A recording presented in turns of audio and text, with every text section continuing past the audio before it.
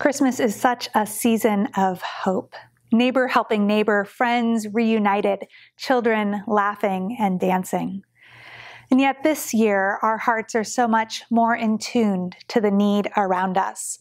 And now, more than ever, we realize the need for God's presence and the need to work alongside of God to bring peace and justice and hope into the world around us.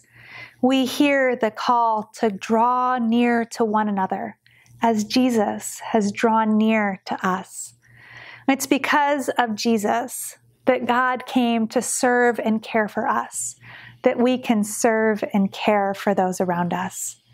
Friends, I'd love to share a poem with you today entitled Draw Near to Justice by Sarah Eyre as a reminder of this call to come together for the sake of others. It takes all of me to draw near to justice, my whole sinful, honest self.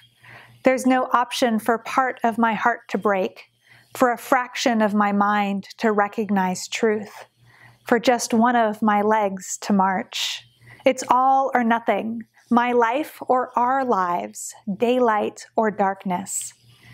Maybe that's why justice is so hard.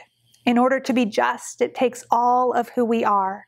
Sin, scars, guilt, and all. And so I pray, break my whole heart, God. Break my heart in all the cracks, in the fractured places, plant seeds of strength so that justice will grow in me and I in it.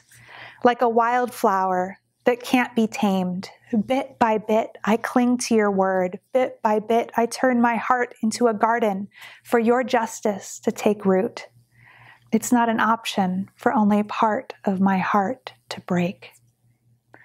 Friends, my prayer for you this week is that you would be present to the needs of the world around you, just as God is present to you.